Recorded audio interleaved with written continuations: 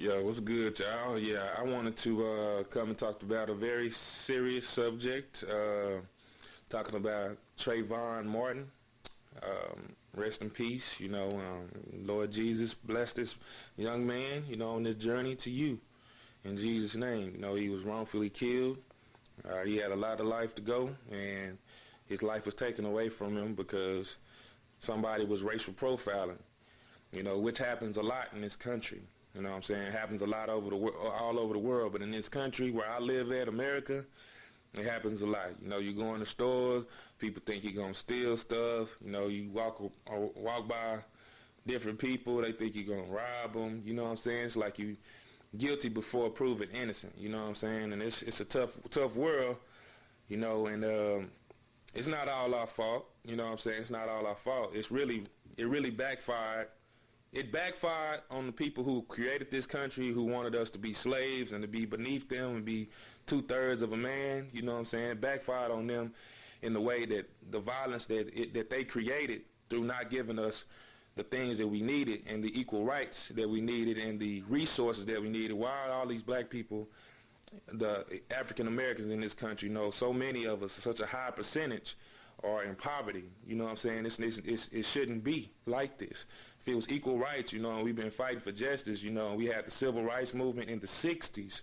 We're in 2012, and we're still fighting for basically the same things. Of course, we have more equal rights, more opportunities, but yet it's still, even these more, we had none at first, you know what I'm saying? So for us to be given, some now, it's still not all, and we are asking for all, because then Trayvon, things like this won't happen to people, good people, that are law-abiding citizens such as himself. So it's a tough situation out here, with the racial profiling, like I said, because there are people, that are African Americans, but that are, robbing and stealing and selling drugs and things. But there are also white people, Caucasians that are stealing, robbing, selling drugs, doing drugs, Mexican, Hispanic, every color, Asian, every color, It's not a race thing. I think it's more of a poverty, lack of resources thing, and I feel like we could correct that, but I don't feel like America wants that to be corrected, because they want young African Americans like Trayvon Martin.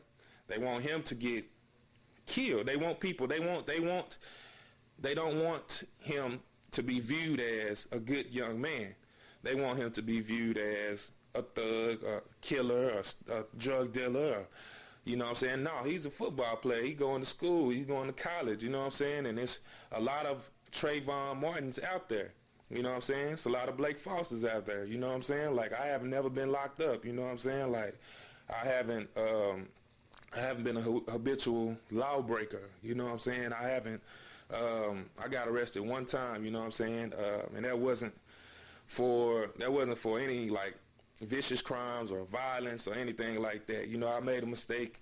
My friend was driving my car. He hit somebody, and I took the rap for that. And so I went to jail for him, tapping somebody, and I gave a false police report. So that's my deal. That's the only time. And I told the police officer that one time when he pulled us over, because we were driving while being black, in a poverty, drug neighborhood, my neighborhood, and so we got stopped for being black, because we wasn't doing nothing wrong. So we got stopped, and then, I told him that, I was like, man, I have never been arrested or whatever, He's like, really? Like, it was a surprise to the police officer that somebody from this area that lives here that they couldn't, they could not be getting locked up and, not have a bright future, that I have a bright future, like, I haven't been locked up in those things, so, and I feel like I want to be comfortable in my skin also. And, I feel like we as young black men are not being able to be fully comfortable in our skin. Either we over the top with it, I'm like, don't mess with me, I'm proud of who I am, Of course, I always will be, but it's always been that oh my God, inferior complex that they've tried to give us, that we have to overcome. And when I say they, I mean the oppressor, whoever that is, mainly white people back in the days, that set up this system. If you can remember KKK, all that stuff, people getting lynched, that wasn't too long ago. That was in the 60s, 70s, and then they found a way to not give us the resources we need and put drugs in our community, and it's been on like a self-destruct thing, because we could always all be working together, but it really is like the crab getting out the bucket. So it's like, we have to battle each other when it shouldn't even be like that. We should all be working together, just like, having businesses and hiring people and all those kind of things. Those are the things that we're lacking, and it causes us to go into selling drugs and robbing people and stuff, because people got to eat, people got to live, and if that's the only source to get it, people going to do it, and the oppressor, the white person, whatever you want to call it, like I say, there ain't no head black people up there, so that should tell you something. Barack Obama, yeah, he's the president. He's still not the highest source, regardless of what you think. I don't believe that he's the highest source. I don't believe he makes all the decisions. He still has to go to a committee in order to get laws passed and all those things. He can present the idea, but it's people above him, a committee that chooses to abide by that law or to change that law and things like that. So he's a part of it, but he's not the head person like you think that makes all the decisions solely by himself. And so, like I said, we battling the racism still to this day, and it's shown right here. This young man was walking down the street, chilling on the phone with his girlfriend, minding his own business, and this man called the police 48 times saying that it's a black man out here, he got a hood on, he looks like he's up to no good, this and that. So if that's the case, sir, why wouldn't you just follow the man? You've been told not to follow him. So even at that, you could have followed him from a distance. You didn't have to confront the man because he walking in his own neighborhood. That's why I say people scared to walk in their own neighborhood. The little kids scared to walk in their own neighborhood. We scared. We can't walk in the store and feel comfortable. I'm talking for myself. I'm a young black man. Can't walk in the store without feeling like it's eyes everywhere on you, thinking you're going to steal something. And we wouldn't have to steal if we had good jobs. We wouldn't have to. I don't steal. Like I say, I'm an exception because the Lord blessed me not to do those things. Like, He blessed me to not have to do those things or not have the desire to sell drugs and stuff like that. Like, I've been able to overcome that, in my life, but some haven't, and I don't judge them. I still love y'all, and Jesus loves y'all.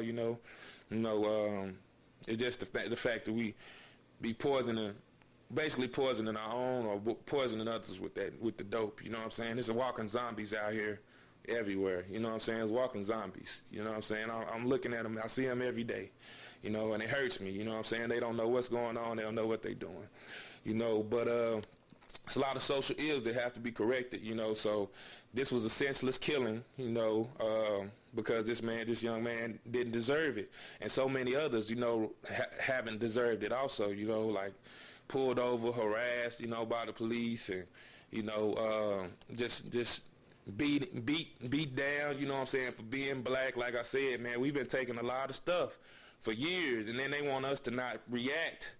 They want us to be quiet like a mouse, when we been getting treated wrong all this time. And that's why our anger has built up so much also. That's why people are lashing out, especially when a white person, shows a black person disrespect. It's more than just them showing them disrespect at that time. They feel like some people, I ain't speak for everybody, but sometimes they feel like it's just because of all that's been done to us, not just that one little time that you start talking smack or whatever to us. It's like a whole 500, 600 years of being treated like this. And we built this country also. We get no credit for it. We built a lot of this country. We were to help.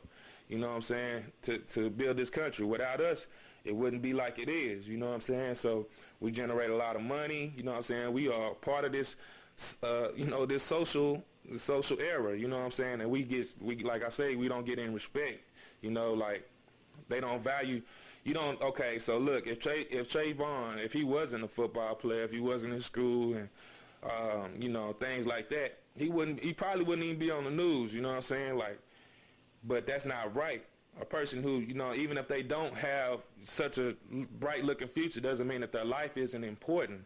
You know what I'm saying? And that's where people is getting mixed up. People's life is still important. There's so many people that's lost their lives besides Trayvon, so God bless him, and I just wrote this little poem, you know what I'm saying?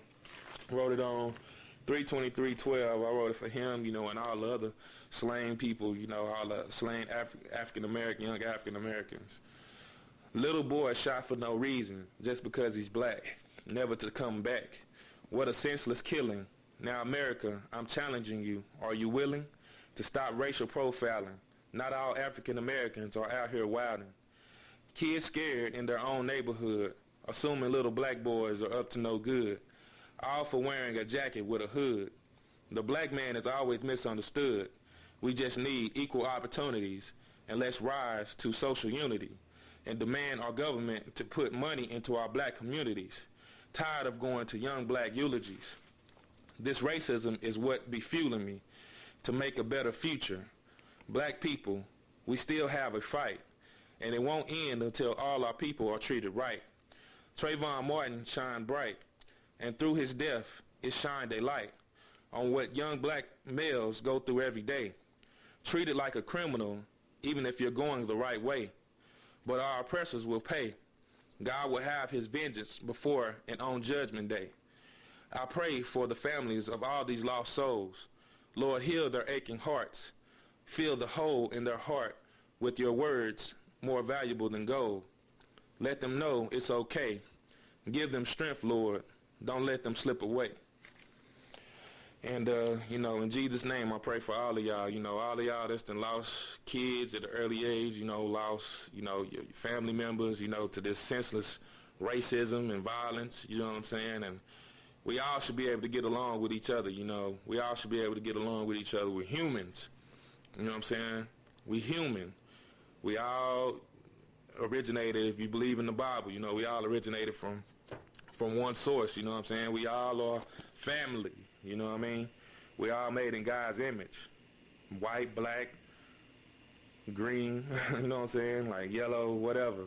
These are just division, man. We don't need the division. We need to come together and stop racial profiling, you know what I'm saying? How would you feel if that was your child? You know what I'm saying? How would you feel if that was your child that was in the black neighborhood and because they white, you know what I'm saying? They get, followed and police called on them. And, you know what I'm saying, get roughed up and shot. You know what I'm saying? It's a tough situation, and we don't want it on either side. We don't want that to happen on either side, so we have to have peaceful relationships everywhere we go, and like I said, the racism, the racial profiling is on the half. It needs to stop.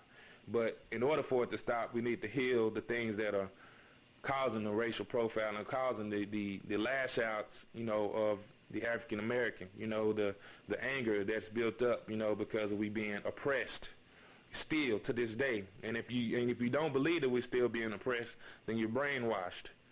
Believe that. If you don't believe that we're still being oppressed, then you're brainwashed. If you look out, if you were born as an African American, 90% of y'all, I'm pretty sure, were born into a poverty situation. So just look at your neighborhood. Look at where you might have moved out by now. But look at your situation. Look at where you grew up at, and then you tell me. And you look at your friends, and you look at all the things.